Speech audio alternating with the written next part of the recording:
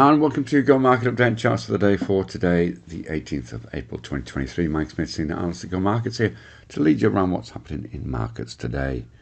Of course, across the news last night, we had US equity markets showing mild gains close towards the highs of the session.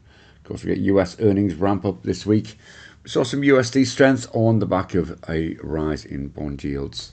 US futures are near neutral in early Asian trading. Asian markets are mixed but cautious. The ASX was down around 0.5% after open.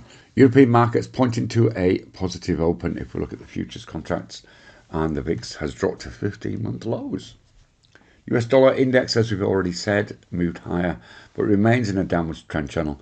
As a result of that USD strength, we saw gold pull back again to test key 2000 levels. Copper is still in a short-term range after a bounce off resistance to the downside, and oil is trading in a range also, but at a weekly low. Bitcoin also retraced from an 11-month high and back below 30,000.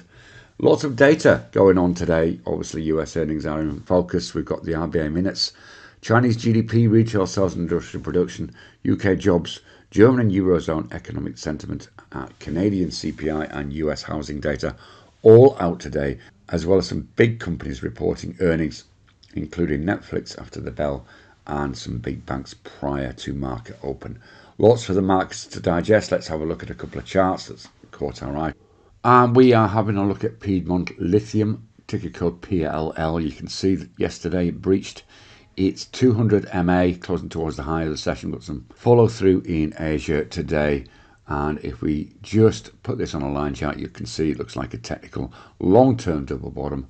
We can put a line in the sand at around about 89 cents there, and you can see if we breach that, could be up to mid-90s in the not too distant future. If this buying momentum continues, that would be a rise of around about 8% looking at today's current price. So one to watch without a doubt, see how it closes towards the back end of the day. This may be influenced by what happens with that China data in a while. We're just looking at the Euro USD. Obviously, we had that pullback from 12-month highs yesterday, back beneath what looks like an important level at just around 110. In terms of the downside on this, if we get this continuing, we could see it drop as far as 108.52, but we suspect we may get a bounce to the upside. If we look at a 30-minute chart in Asia, you can see we're trading quite flat at the moment, but we do have evidence of a bottom in place, at least in the short term, and around this 109.30 level looks interesting. There could be a move up, perhaps around about 32 to 35 pips if we get a breach of 109.30. That's one to keep an eye on, but we could see lots of movement going on with this during the course of the day, particularly when the European and US sessions open respectively.